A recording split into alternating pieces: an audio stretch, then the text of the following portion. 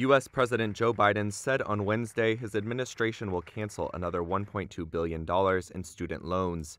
He was speaking on a trip to California that has been focused primarily on fundraising for his re-election. While a college degree is still a ticket to a better life, that ticket is too expensive.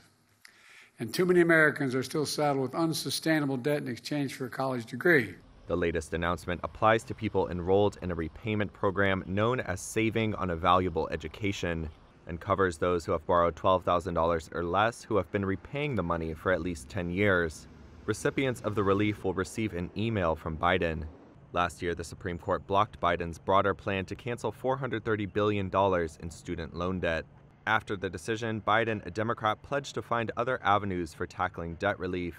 The White House said the administration has now canceled some $138 billion in student debt for millions of people through executive actions. Left-leaning progressive and young voters who support Biden needs to win re-election in November have been vocal in advocating for student loan forgiveness on a wide scale, while Republicans largely oppose such actions.